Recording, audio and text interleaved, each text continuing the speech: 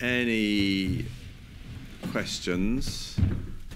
I just wrote down one. I thought I'd kick one off actually, and it's sort of for you, Sebastian, although it might also be for you, Lord Redesdale, as well, which is, I assume it's kind of deliberate that the Treasury are taking the lead as opposed to the DECC.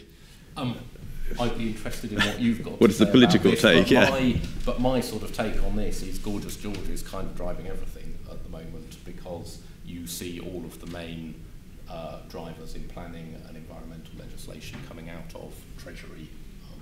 You may know more than I do. Yeah, we're on the working group of this. It's definitely coming from Treasury. It was mooted by George Osborne in the autumn statement of bringing them together. But actually, I think it's going to be a rather interesting thing, because you merge them all together. The problem with CCAs and CRC is they don't do what they actually were set out to do. They've all morphed into CRC was an abatement scheme. He's turned it all into a tax. It's all going to be down on CLC. So it'll be coming out of CLC. You're going to be merging gas and electricity probably into the scheme. He'll get a higher tax rate from CLC. He doesn't like the idea of capital allowances, although he might put training in energy efficiency against any tax. I think one of the benefits for energy managers, though, is you're going to have all these taxes in one report, so it's going to match up to ESOS as well, once a year, and they'll probably mandate it, because GHG and CRC are mandated, to go in front of a director for sign-off. Now, I was talking to one of the big supermarket chains, and they said, so we've got to stand up in front of the board and put a bill for 17.5 million quid in one lump sum. And that'll probably do quite a lot. They'll say, how do we avoid this tax? And go, spend on energy efficiency.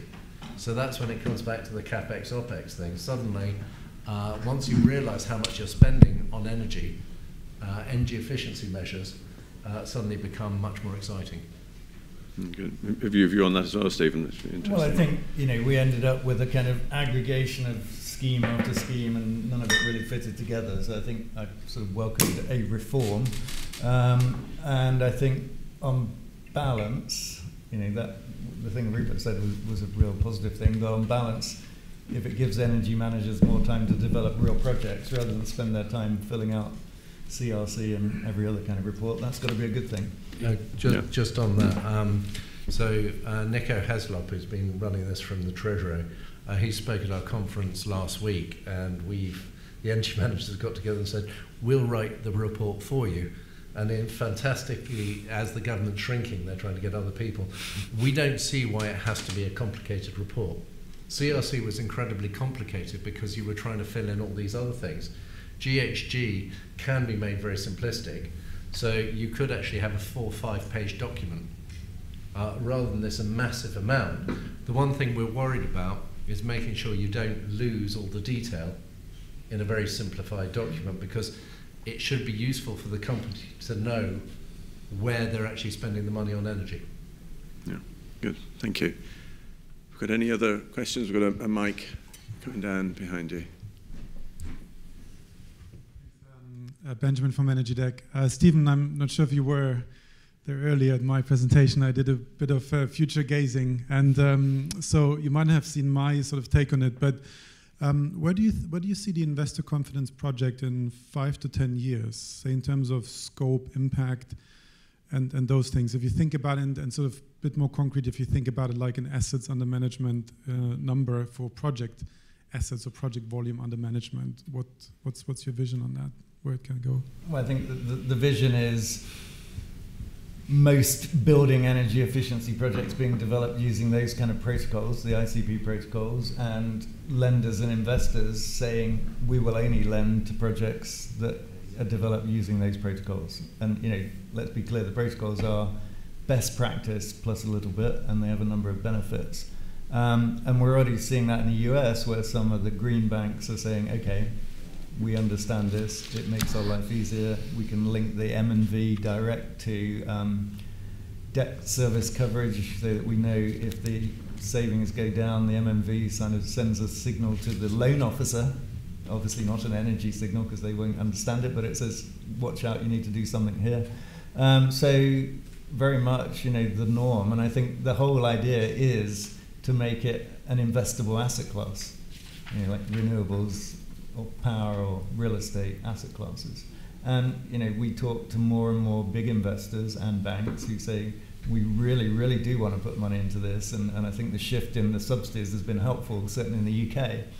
And the kind of slogan that I'm using is, out of renewables and into retrofit. And they want to do it, but unless the infrastructure is there and the systems and the processes, they can't build this capacity to lend significant amounts of money. But, more and more big investors are saying, yeah, that's a good idea, let's kind of adopt it. And do you think it can get to the levels where energy performance contracts are today? You say like 15 billion in the US? Yeah, well, I think again, come back to my kind of question marks over energy performance contracts. Why do you have an energy performance contract and a guarantee in an energy performance contract? You only have a guarantee because you're uncertain about the results.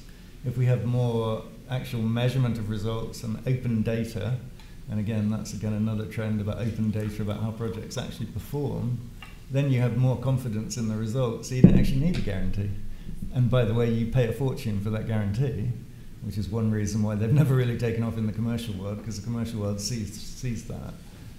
So there is a link there. If you have more confidence in the results, it's like, do I need an EPC?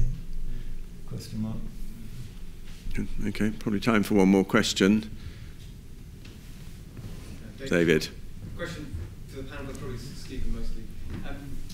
With commercial real estate, where you've got landlord and tenants, so the structures you're developing with ICPE, are they primarily arrangements that would be put in place? Sorry. Are they primarily arrangements you'd put in place by the landlord or the tenant, or could it be a mixture depending if it's single or multi-tenant? Well, I think I need to separate out two things. I mean, ICP is about projects, and a project is a project is a project.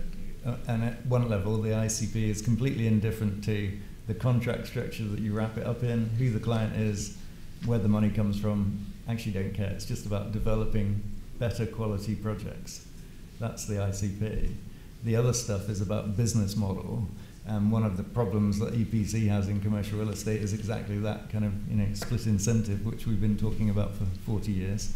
And I think if you switch more to an kind of pay-for-performance model, then you have the option of actually going to the tenants and saying, well, we can do things in your space, but you have to pay for the performance. Yeah. So it takes it out of that incentive. It has the potential to resolve that issue. I'm not saying it's the answer to everything, because nothing is the answer to everything, but I just think it gives you more chance of solving that, because you could apply it to the tenant space and say, give the tenant a choice. Yeah, Stephen is really our expert on this, but the truth of the matter is it can be driven by either party. The difficulty is, as I say, where the incentive is not even, and certainly in complicated multi-let properties, you can very rapidly get bogged down in a complete mire, which is why a long run-up and starting with as clean a sheet as you can get is often the key to even getting started. But there is one thought. Why is the tenant even getting involved in this? Why shouldn't the tenant turn around and say, I will buy a unit of light, I will buy a unit of heat or air conditioning? If you get to that model, everything's on the building owner, and it's much cheaper. And I think that will happen, because as a tenant, why wouldn't you? The market in the States... That would require a change in fundamentally most of the leases. But in the States, the market is very much for all-in building occupier costs. Of course, then you can't change the behaviours of the occupier, so it does make it quite difficult. But our American occupiers coming to London are often a bit surprised how it works here. They just want to write one cheque, and as you say, pass the obligation back up to the landlord to do all the difficult stuff.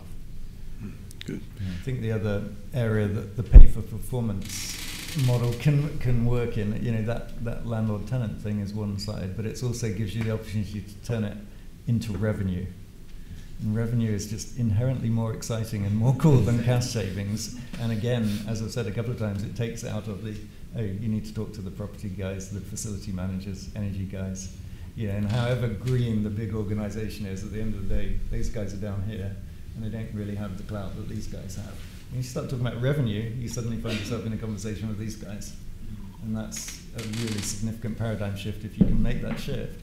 But I think you can only make that shift if you have pay for performance. And happily talk more about that in the break or any other time. Good. Okay. Thanks a lot. Unless there are any pressing questions, we will move on, I think. So yeah, well, so thank you very much to the speakers again. I thought that was very illuminating, I have to say.